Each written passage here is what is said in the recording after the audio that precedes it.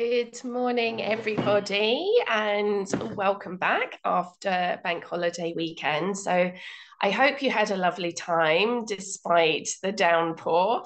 And of course, typically today we have glorious sunshine, but that's the UK for a bank holiday.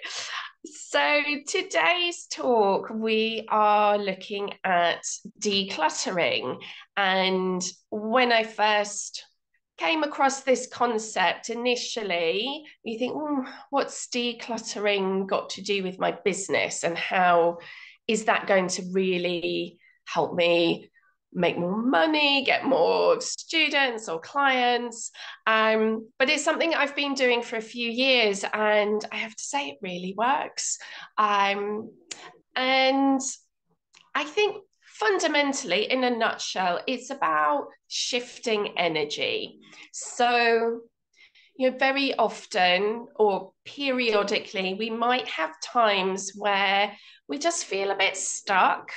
We're working hard, we're doing all the things, but maybe not making progress, or finding the solutions, or we're stuck in the same cycles of things kind of half working, but the same problems keep coming up, and just kind of not finding solutions, not finding inspiration, not finding a different way of doing things, and can just feel a bit stuck. Or maybe it's about the classes themselves. If you've been teaching for a long time, then sometimes we can just feel a bit stuck in the same way of doing things, same way of teaching our classes, maybe needing some inspiration for lesson content. Again, there can be a feeling of being a bit stuck or a bit stagnant. And so when we get into those sorts of situations, which is normal, it's just part of the cycles that we go through, we need something that's going to help shift that energy, help shift our mindset. And what I found actually is decluttering really works, and it's super helpful in lots of ways in life. And when we think about, say, our teaching space, if you imagine your ideal yoga studio, our ideal yoga studio is likely to not have much in it. We want that clear, open space, everything nice and tidy. We've got our yoga equipment, maybe a little bit of decoration, the odd statue or some crystals, maybe a singing bowl. There's a few little things, but largely what we're looking for is that clear, open space where you can roll out your mat and have the experience of your yoga practice without stuff getting in the way, tripping over things, which is obviously a health hazard, without too many distractions for your mind, your attention. So it's easy to keep clean. So we sort of have that idea for our yoga studio, or for a meditation space. And when we look at the traditional books as well, they will describe these spaces as needing to be clean and clear. So enough comfort, but not too much stuff, because it's distracting, it ties up your mind, it gets in the way. And this, I think, we can expand into our lives at large. And it just came to mind as well that a friend of mine was a chef for many years, and they have a thing called mise en place, and it literally means to put in place, but it is this idea that everything has its right place. So when you're in the middle of working, that you can put your hand to whatever you need because everything's in the right place. And so there's a combination there of when we declutter and get organized, that somehow work flows a lot better. And there's so many benefits that I found in having a good declutter. I think partly it is a physical activity, and so there's a shift of energy in the way that we're moving. If we're sat at a desk kind of going, oh, don't know how to solve this problem, don't know what to do. If we're physically moving, that can help shift the energy in our bodies. And sometimes I find, as much as I do have my regular yoga practice, that if I'm in that mindset where I feel stuck with my yoga business, sometimes doing an actual yoga practice feels too much like work, and it doesn't always get me out of that headspace. So a different kind of physical activity can sometimes be useful. So there's that physical side of actually going through some stuff and moving, and it's very visual as well. But the first part of it is that it can really help you take stock of what you have. So when you're going through, so for example, few weeks ago, I noticed my wardrobe was feeling quite rammed, and I thought, I'll go through my dresses. I thought, I'm not going to do all my clothes, but I'll go through my dresses because I know there's some I haven't worn for a while. And you know how you can buy something for a special occasion and then you don't wear it again for years. So I thought, I'm just going to go through all of them. So I had quite a fun evening trying them all on, seeing what fits, see what I still like, working out what I'm going to keep. I found things I've forgotten I had because it was right at the back. And so there's this thing of actually reminding yourself of what you have. And this can be really useful when you're going through maybe work-related things and going through some paperwork. It might remind you of some ideas that you sketched down and it's at the bottom of a pile of paper. So there's that stock take of reminding yourself of what you have. Because often, we are blessed these days with abundance, with stuff. And we generally have a problem of too much stuff rather than not enough on the whole. So reminding yourself what you have, partly for inspiration, partly for the joy, but also for the gratitude. So that can start shifting that sense of maybe things not working or not being successful or not having enough. You go, well, hang on a minute, I've got all of these things. So that's part of it. And there's a really helpful process in then discerning what to keep and what to move on. So it can help you feel really grateful and really can reconnect with the things that you love, the things that have meaning for you, the things that you resonate with. And it can also help you let go of things that don't serve you anymore. And it's not that there's anything wrong with those things or that it was a bad idea in the first place. There's no judgment around there. It was probably the perfect thing at the time that you had it. But maybe it's just not the right thing for you anymore. And so you can kind of bless it and let it move on. And there's something I think that happens on a subconscious level there as well about maybe our ideas and our thought patterns. And that if we get used to the idea of physically enacting, keeping what's valuable and taking that moment to go, how does this make me feel? Do I really still connect with this item? And if not, then you can let that move on. And it can be the same with our ideas, with our habits. But there's something about the way that it's easier to start with dealing with physical items rather than really trying to shift ideas and thoughts. And that when we're in the habit of periodically decluttering, or when we feel that stuckness, it's like, oh, okay, it's time to declutter, then it can also start to filter down the other layers of our body or other layers of our being, that we can start to shift other things that we can help to let go of. And I really love Marie Kondo, I have to say. I know it's probably a bit of a cliche these days, but I do like to think I was an early adopter. I came across her book, gosh, 12, 15 years ago, like quite some time ago. And it did really change things for me in terms of being able to stop being such a hoarder and a just in case person and look at things in a different way. But rather than focusing on what we let go of, it's more discerning what are the things that you want to keep.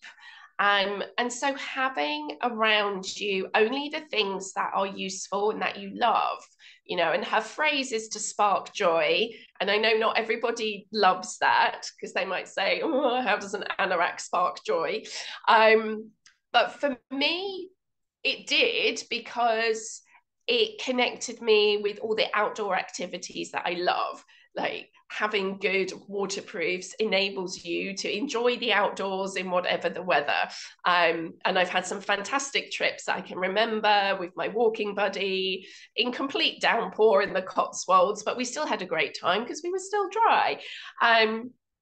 So it's those things, so that eventually you only have around you what's useful, and things that you love, things that lift your spirit.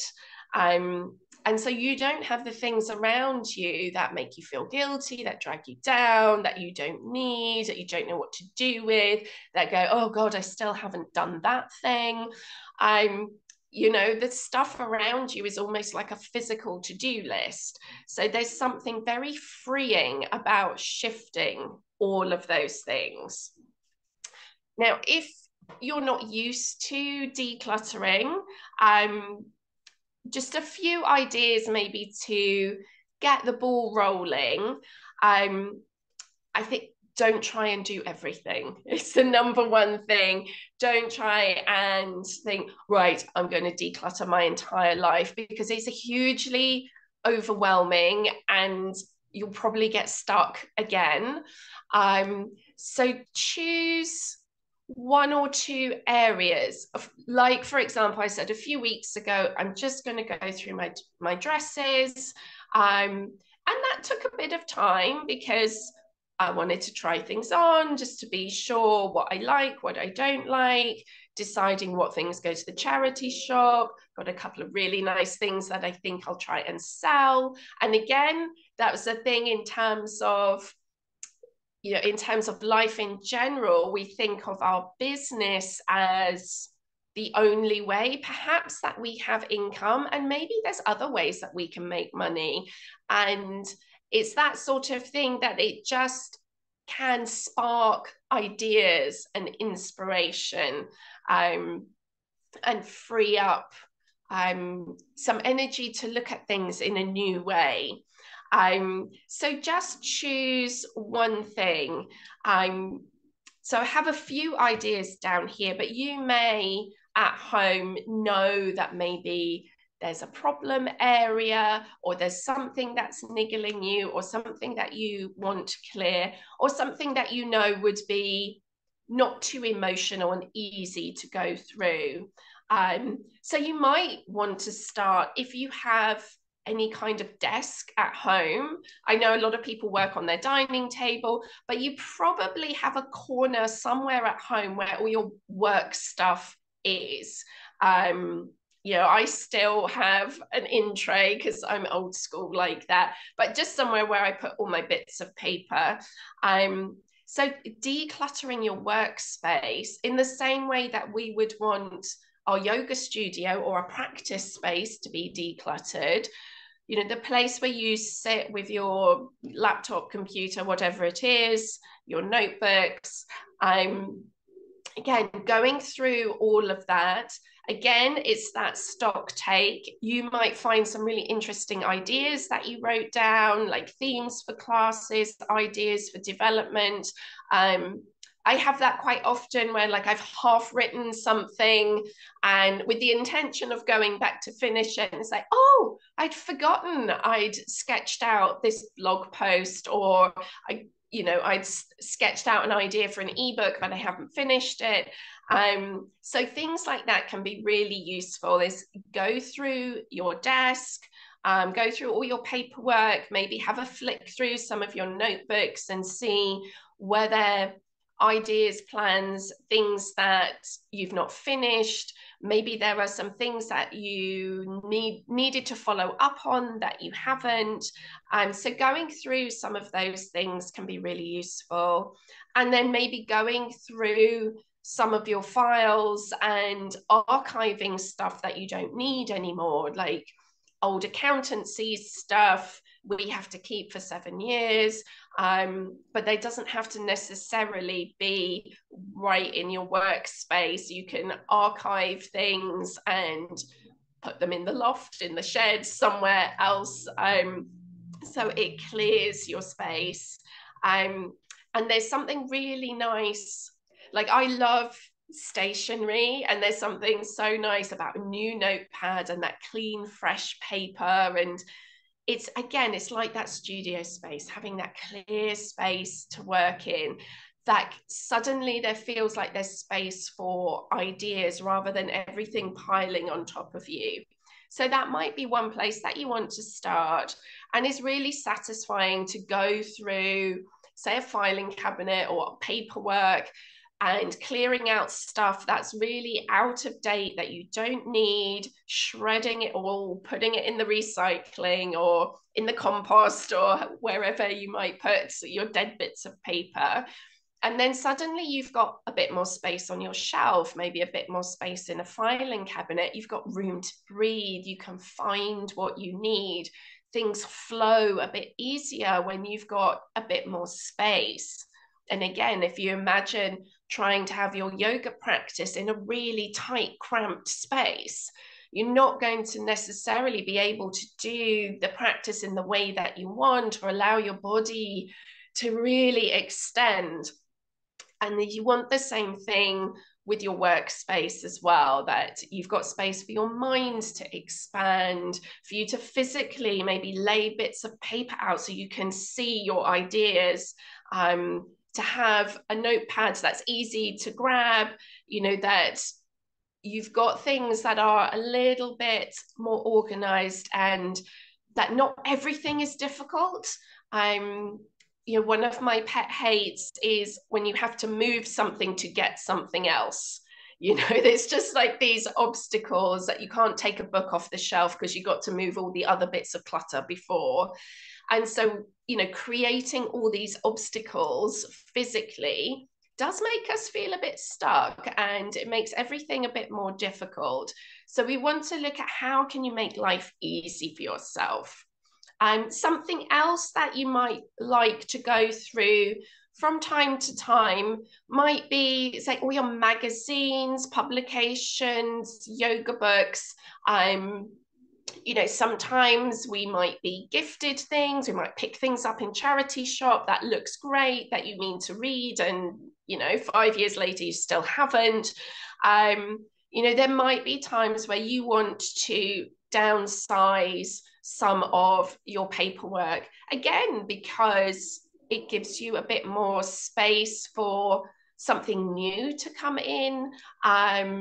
If you do have books on your shelf that you haven't opened in years, you might want to reflect on why that is. And maybe it's because you've kind of forgotten about it. So do you need to take one out and leave it on your bedside table or a coffee table as a prompt for you to refer to it and use it? Or was it something that you got and you started reading and then you didn't really get into it and you meant to go back to it? Maybe this is something that you could give to another yoga teacher who might use it. I did a few years ago go through all my yoga books, natural health books, and there were some that were beautiful and I sort of felt guilty about putting into a charity shop because they were quite expensive. I felt bad that I hadn't got round to reading it. I remember I had this huge book on Tibetan medicine. It was very interesting and beautiful. But the reality was it wasn't directly related to my work. And I just didn't really have the time because there was always something a bit more important. So I gave it to a friend of mine, who's a homeopath and a herbalist, and she loved it. And there was just a real joy in gifting things to other people in a very selective way. And it freed up space for me. So it was this really lovely win-win situation. So that might be something that you want to go through. I've mentioned already about clothes.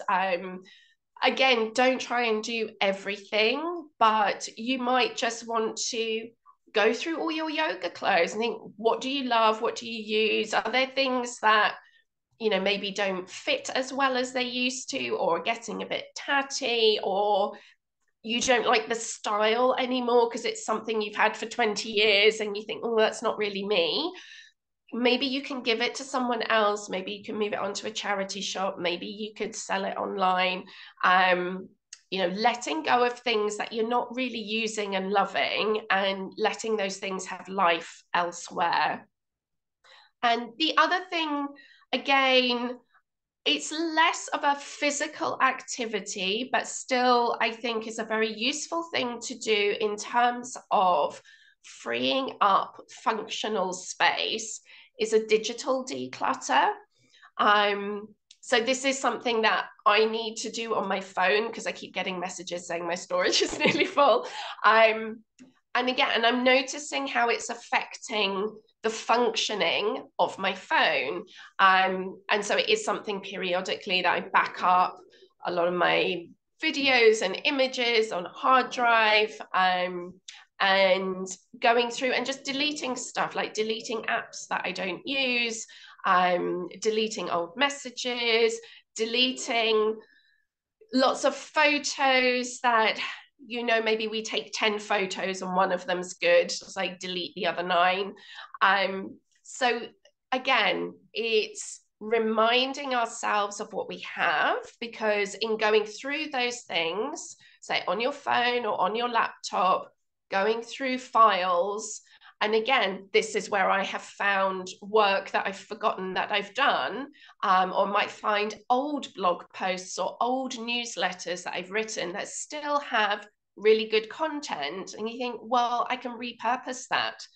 And that, again, it might give you inspiration, because it could be some ideas that you'd forgotten you had. And I think, the longer we're in practice, it's like I can't remember every lesson I've ever taught, everything I've ever written for the last 20 years or so that I've been in practice. And so sometimes going through your archives, going through all the files on your laptop, partly to get more organized, partly to delete the stuff that is just completely irrelevant and you don't need anymore. But also you may find little nuggets of gold in there as well that you can repurpose, or that gives you inspiration for something new to develop your business now.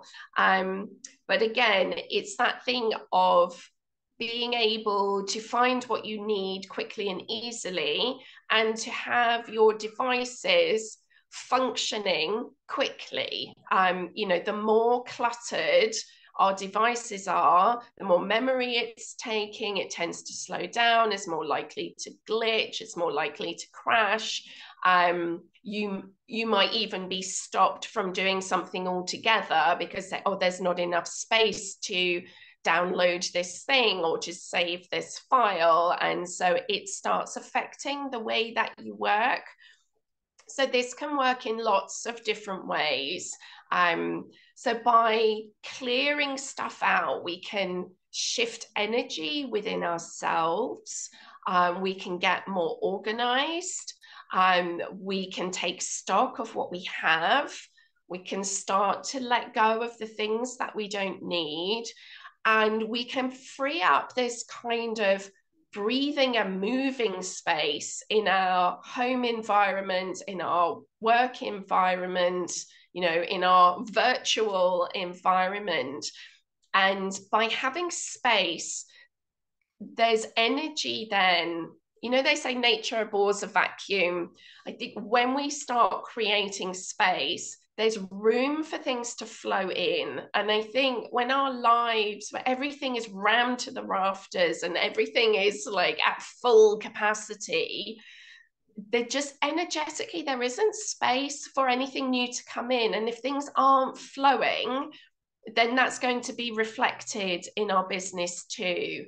And there's something about that act of faith in the universe to provide that when you let things go, that we're not desperately grasping everything, because maybe underneath that is the idea of, if I let this go, I'm not going to get anything else. Like I have to hang on to what I've got.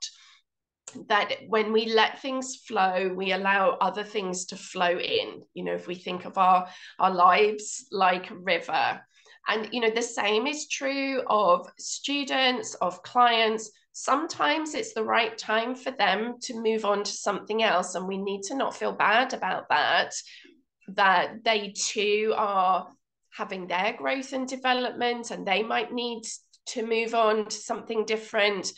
But in feeling okay with someone maybe coming in, trying something, and your class isn't the right fit and they move on, it's like, we don't want to hang on to people that aren't a good fit for us. It's like, with grace, let them find their path. We've created space for someone who resonates better with the way that we teach. So this can be true in so many different areas of life.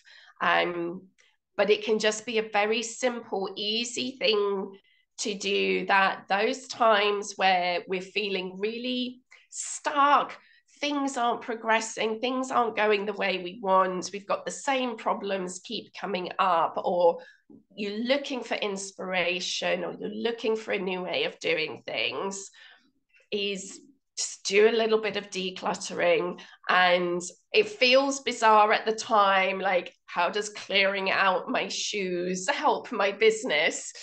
But hopefully this has given you a little bit of perspective of, on an energetic level and through the different layers of our being, that when we start to clear out and create space, then surprising things can turn up.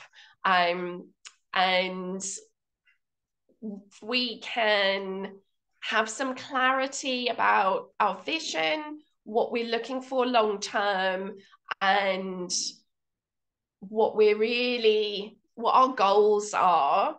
Then if we're holding that in mind as we're decluttering, and again, this can be part of the process in the deciding what to keep and what not to keep, particularly if you're decluttering worky stuff with sort of paperwork, books. Is this in line with my vision or not?